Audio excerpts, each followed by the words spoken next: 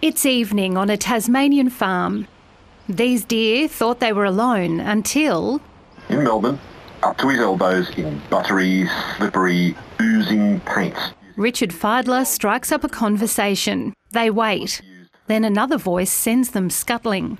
I imagine Whitlam's true believers in those early days scratching their heads trying to understand what had just happened. Lucy Turnbull's honours project was to explore the effect human voices have on fallow deer. In Melbourne, up to his elbows in buttery, slippery, oozing paint.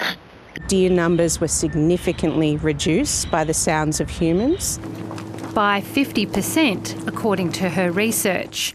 She's hoping, in the face of an exploding deer problem in Tasmania, it will help landowners protect places of value, whether they're farms or forests. We thought that potentially it could be used as a management technique to, basically as a sound barrier to keep deer out of certain areas like the Wilderness World Heritage Area.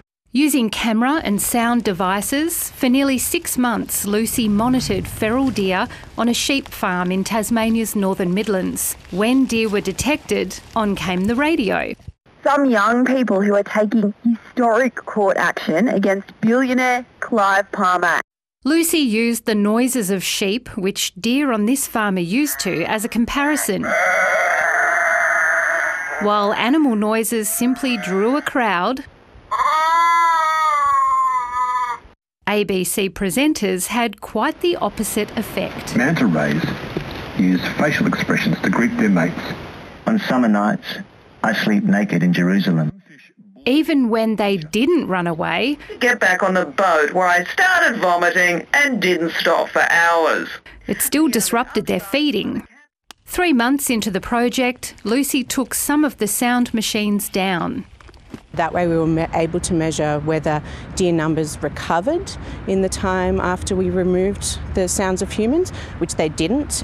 She doesn't expect this technique alone will protect land from fallow deer, but on its own... All of the theories scientists have developed over the centuries... It does a pretty good job.